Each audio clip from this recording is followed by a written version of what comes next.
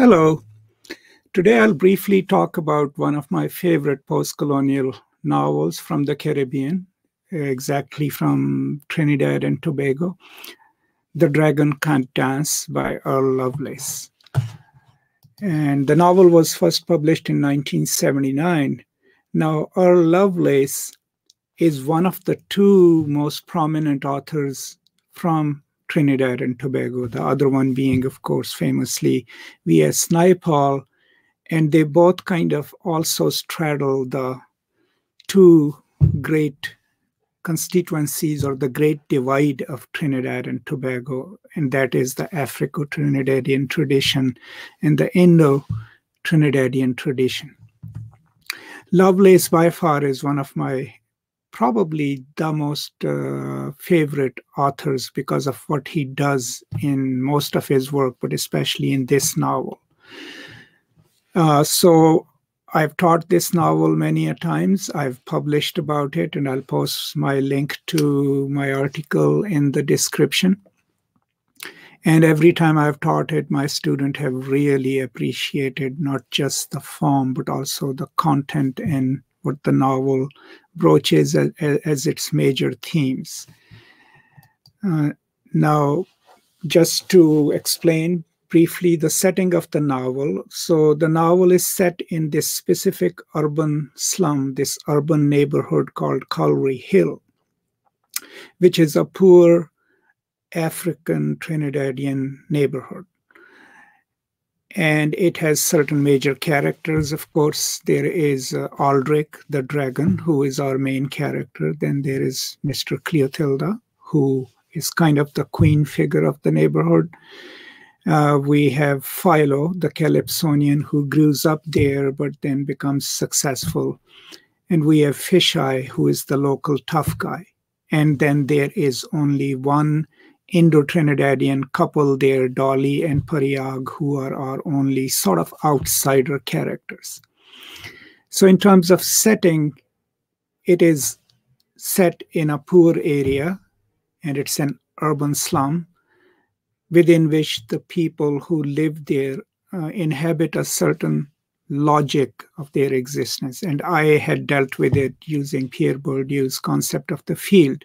Now, most of these people are poor, but they've also kind of created a performative identity which is based in renunciation of riches, right? There is no recognition of wealth in the story. So people take pride in being poor, but also being self-reliant and being a whole tightly knit community. Now, Aldrick, our main character, is the artist in the story. Now, he spends about the whole year preparing with his hands one costume, okay, his Carnival costume, which is that of the dragon. And then for 3 days of the Carnival, he leads his community's contingent in the Carnival, along with Miss Cleotilda, who is naturally the queen. Now, Aldrick the dragon, it's significant for him as an artist because the Carnival is a huge annual tradition. And every community that participates in it takes pride in their costumes and how they represent themselves. And Carnival, in the traditional sense, is an upside-down setting in which those who have the least kind of, become the kings for at least 3 days. At least that's what its historical lineage from Europe. Aldrick is also the most complex character because he changes over the course of the novel. He changes because of his interactions with Pariag and others, because of his interactions with Miss Cleotilda and Guy, who is Miss Cleotilda's enforcer, but also because he gets imprisoned in a botched revolutionary attempt in which they all get arrested. But that's what sends him to this mode of reflection where he starts thinking about his own existence and realizes that despite the fact that they all espouse this non-capitalistic mode of living, even within the Calvary Hill, the power is distributed according to who has more wealth, right? Who has more resources. And it seems that towards the end of the novel, Aldrick is no longer probably going to participate in the Carnival and all the traditions associated with it. And maybe that's what teaches us something about the title, Why the Dragon Can No Longer Dance or Can't Dance.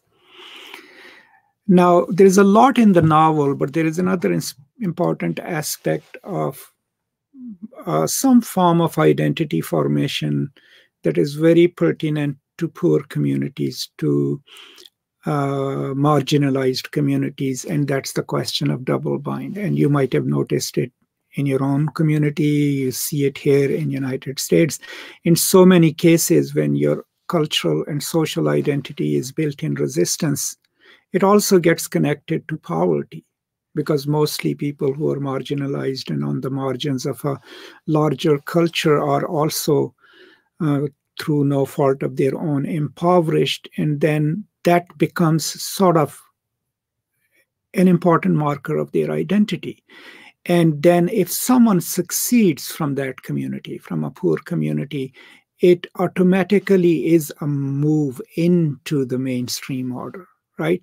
So anyone who succeeds from a poor community and makes it in the world created by the dominant groups then has to face this double bind of their own identity, which is connected to poverty, right, and to community, and then negotiating this dominant culture. And in the process of doing so, of course, when you negotiate with it, you have to give up certain aspects of your own identity. So if you're successful, you come from a poor community and make it, then you have to go back to your own community and also try to convince them that even though you have become rich or even though you have succeeded, you're still the same person.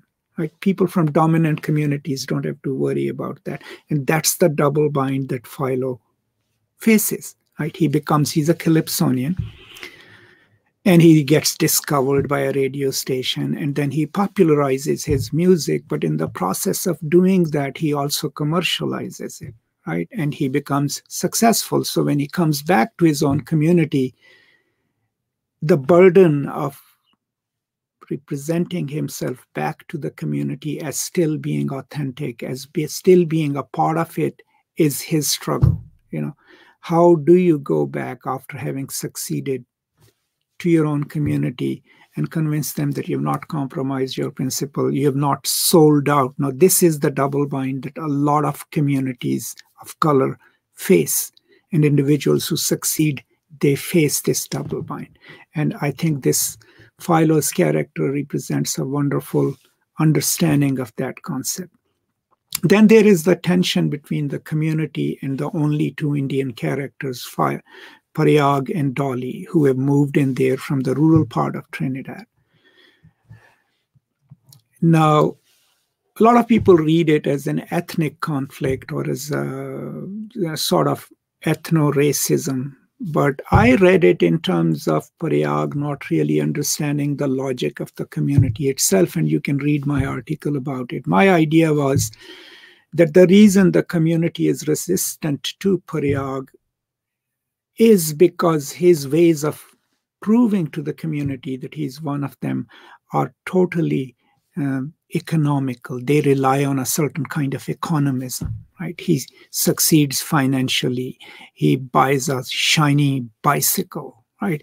All of these are signs of upward mobility, but they're blatant. They announce themselves as such. And he's living within a community where that part of financial success of anyone is veiled. It's assumed that it's not there. There's a misreading involved. Now, Miss Cleotilda is rich, but she doesn't go around saying that she's rich. She's not rich, but she's well off.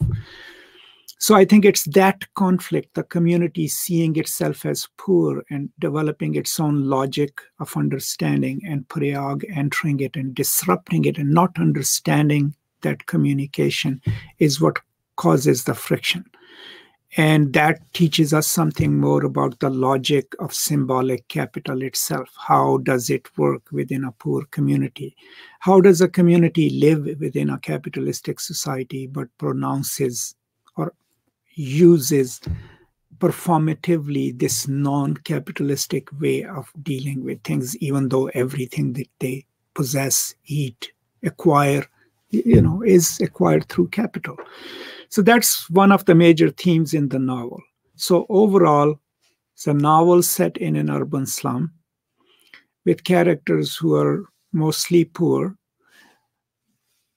The territory is policed by Fish Eye and his tough guys, right?